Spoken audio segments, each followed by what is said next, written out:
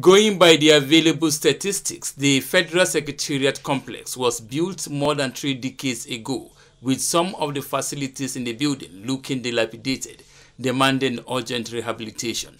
Fct Minister Musa Bello knows that the present state of the decay in the public facilities at the Secretariat is worrisome, hence the need for the upgrade of the facility to enhance productivity of the workforce. We have to create a cadre of civil servants whose work will be maintenance.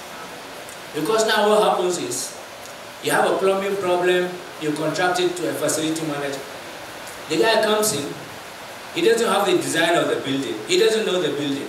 And he just comes in and starts breaking walls and doing things. But if you have in-house maintenance people who will come in as level 8 officers, level 9, and they grow through the ranks and they work with the contractors. That way you will contain maintenance. I had to go around the Federal Secretariat to see the condition of the Secretariat.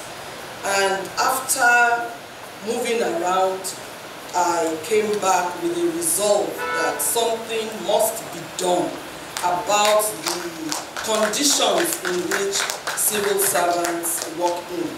The complex was originally meant to house 4 ministries, but as we speak now, it accommodates about 9 ministries, 16 departments, agencies and commissions of the government, including 6 offices of special advisors to Mr.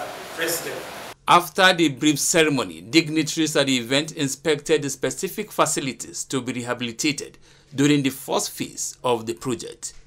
Onoze Yakubu, NTA News.